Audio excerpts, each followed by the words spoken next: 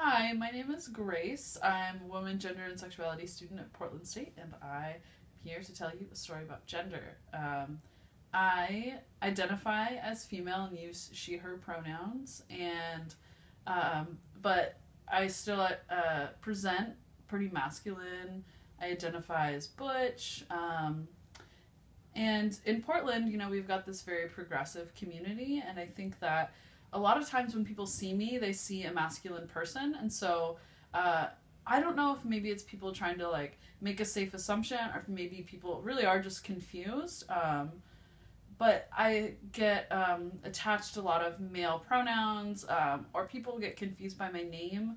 I have to really enunciate the name Grace. I really have to say the GR really well because people will hear Chris and then they'll give me male pronouns, and that's not how I identify. And so I think that there have been times where I've like been waiting for food and people are like, "Oh, can I get a name for your order?" And this happened recently at some food carts down the street, and I was like, "Yeah, my name is Grace," and I tried pretty hard to enunciate, but it didn't come across, and so my food's ready, and I hear Chris, and that's not me. Like that's not my name. That's not what I'm going for, and so.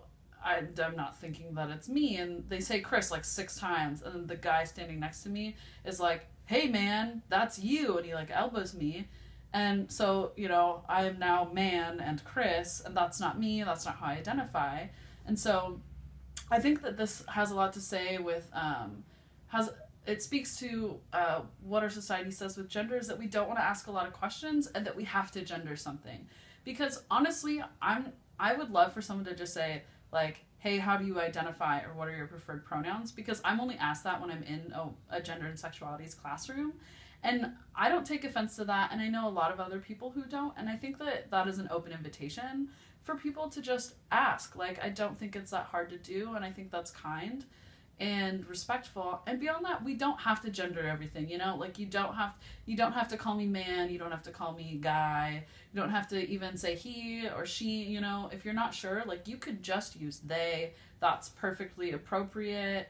And if I really take offense to that, or if someone does, then I'm sure they'll take the time to correct you.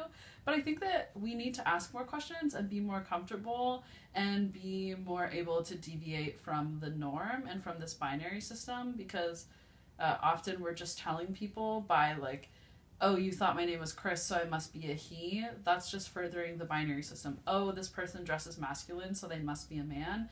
Like there's lots of people who identify as non-binary or genderqueer or somewhere in the middle, and just because I present masculine doesn't mean I am masculine. So I am giving my permission to have this video posted online as a part of the Gender Stories project. Thank you.